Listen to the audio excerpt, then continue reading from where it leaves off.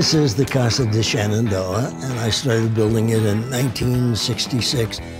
We now have 52 acres here, a car collection, a museum. Las Vegas is 120 in the summer, and with all that's in the museum, the cars, the antiques that are absolutely irreplaceable, we had to do something that the heat did not affect it.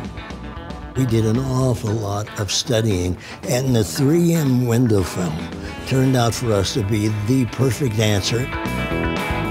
In the summer, it helped keep the people who visited cooler.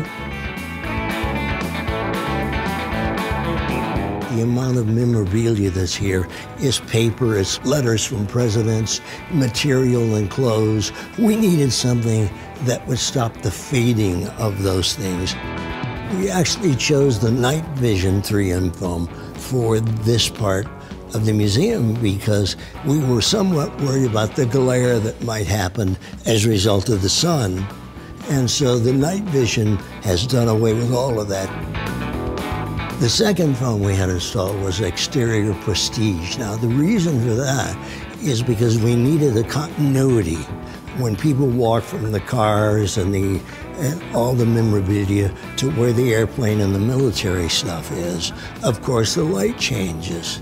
So with the exterior prestige, we were able to keep the same look, and we could have the people in here enjoy the antiques and still look out there and see everything that is the Casa de Shenandoah. People that have gone through the museum do not even realize there's anything on the windows, which is perfect. That's what you want. And so I couldn't recommend it more to anyone who has any issues with sunlight and the rays that it puts off at all.